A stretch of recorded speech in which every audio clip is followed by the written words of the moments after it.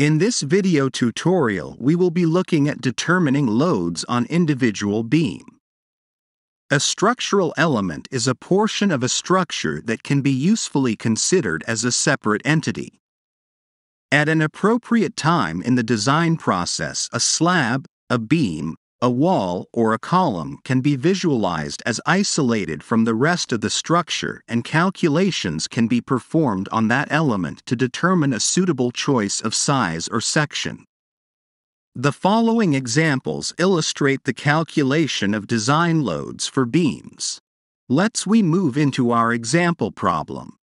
Timber beams spanning 4 meter and spaced at 3 meter centers, as shown in figure, support a timber floor comprising joists and boards with a plaster ceiling. Other design data can be found below. Self-weight of boards and floor joists, self-weight of ceiling, imposed load on floor, and self-weight of timber beam are given as design data. A weight for the beam is assumed because at this stage in the design process the size of the beam is not known. You can see figure here. I will explain this figure in next slide. This is the spacing between beams, and this is the beam length. To determine the uniformly distributed load, visualize a single beam removed from the structure. We will consider this middle beam for our calculation. Load of this shaded area will be borne by the beam which we consider. Width of the shaded area is 3 meters and length is 4 meters.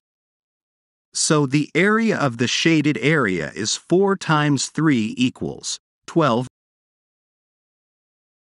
You can see isolated timber floor beam in this slide. This is the beam length. This the UDL. Our ultimate goal is to find this UDL. These all three values are dead loads. That's it. I written under dead load column. First load type is joist and boards. This 0.23 is the value of self-weight of boards and floor joists, which is given in the design data. 4 times 3 means the area of the shaded area.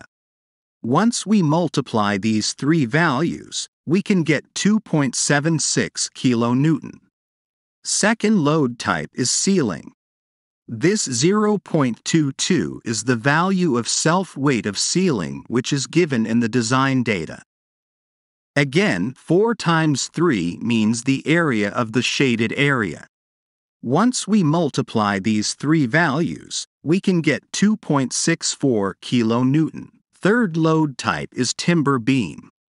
This is the self-weight of the timber beam. 0.6 kN is given in the design data as an assumed data. Next, we have to find imposed load. This 1.5 is the value of imposed load on floor, which is given in the design data. This is the shaded area. Once we multiply these three values, we can get 18 kN. Now we can find total dead and imposed loads. Get the sum of these three values. We can get total dead load as 6 kN. Since we have only one imposed load, total imposed load will be 18 kN. Now we can find the design load. There are two types of loads, which are load for serviceability limit state and load for ultimate limit state. By substituting total dead and imposed loads to these equations, we can easily find the loads for serviceability and ultimate limit states as shown in the slide.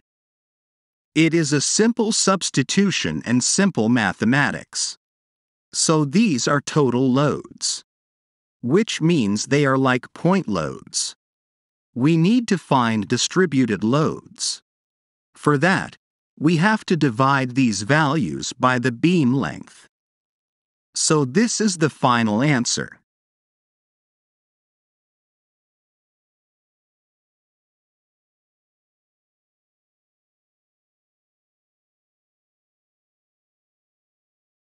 Thank you. I hope you learn the lesson. If you have a question, please feel free to write it in the comment area.